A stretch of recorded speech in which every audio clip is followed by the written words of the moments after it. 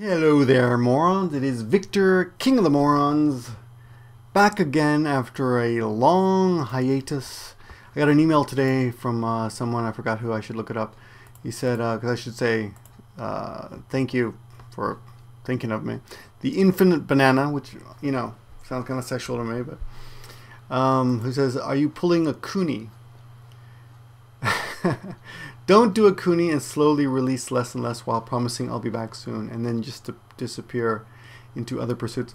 I've been working my butt off. Let me look at my calendar. I haven't had a day off in like literally in 3 weeks maybe. I don't know, maybe 4 weeks. Yeah, I've been busy. I can't say I'm doing things that are more priorities. Well, yeah, they're priorities, you know. You guys know I love YouTube, but I got stuff to do, you know, and I'm married. So once you get married, man, that's half your life. And because I enjoy spending time, I'm sorry, with the wife sometimes, you know. But got a bottle of famous grouse. Someone noticed that in the last video, so I'm going to answer some questions. And I want to remind you that you should listen to my answers because I'm basically the only YouTuber. I have special skills. Oh, you hear that? Ooh, opening for the first time.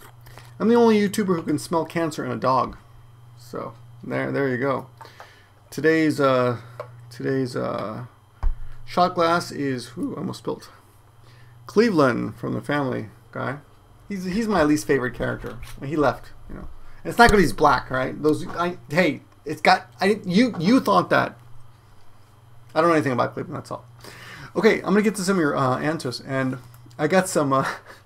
The first one is a doozy, and it's so stupid I should ignore it. And someone said, why do you answer these Japanophile questions? But because they're fun, because I like doing it. So as I sip the first sip, here's the first one.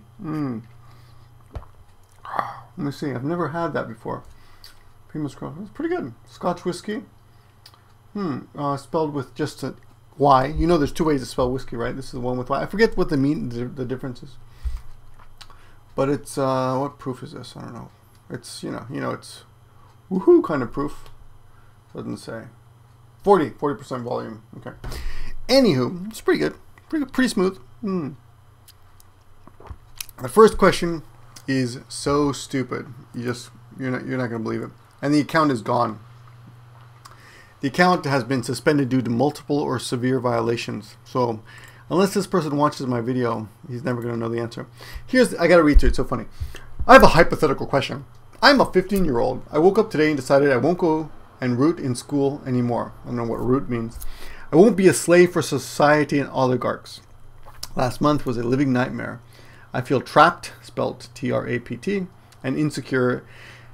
And I had to change something, so I decided to take over my life. I want to go to Japan and live in there next 3 years and spend the rest of my life like in 4 months at this time. I want to learn to speak Japanese. That's what it sounds like. If I hire a tutor and work really hard, I will see results, I suppose. Money shouldn't be a problem because I will steal from my father's business, spelled buisness,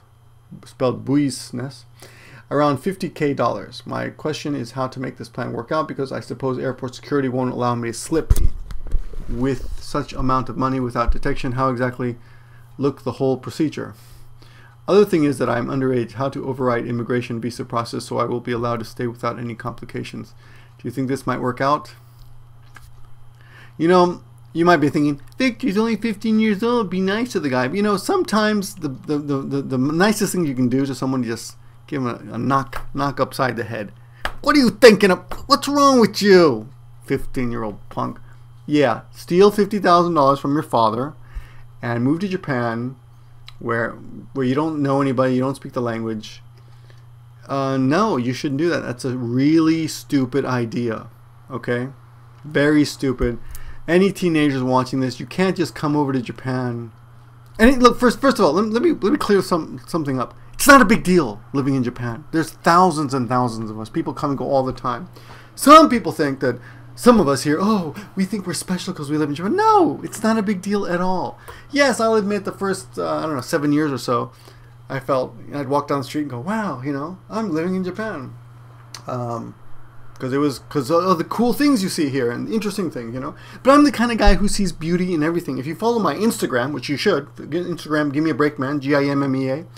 Follow my Instagram, you'll see that I take pictures of mundane little boring things, and I find beauty in them. I think, oh, a flower, you know, that you'll probably just walk by and you think, oh, it's nothing.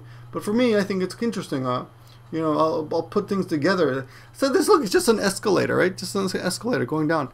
But I don't know, I like it. Just that's the way. That's my life, you know. Just mundane things. Some kids going to school, you know, with a dog over my dog's face, you know. Just that's what I think is you know, interesting. There you go, Instagram.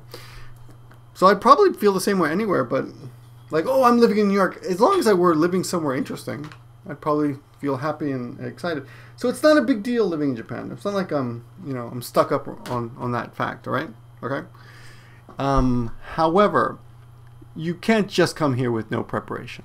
Okay, you should have a little money and some skill, some ability to make a living, right? I came over right after the bubble. There were still lots of jobs. There's still lots of jobs out here, but you have to have you know, at least if you have nothing like I did, like no connections really, then get at least have a degree.